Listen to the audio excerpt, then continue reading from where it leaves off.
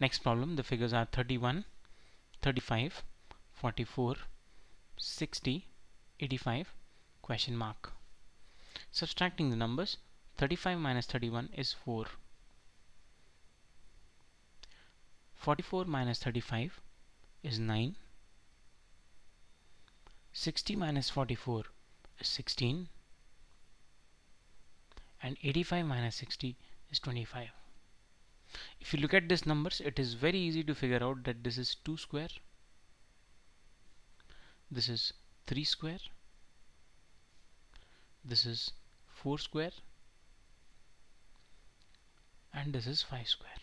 So the next number which should come here as a difference should be 6 square, which is 36. Now let us see how do we get this value. 31 plus 4 is 35. So basically you have to add the previous two values to get this value. So what we will do is we will add 85 plus 36. 85 plus 36 is 121. Answer is the first option.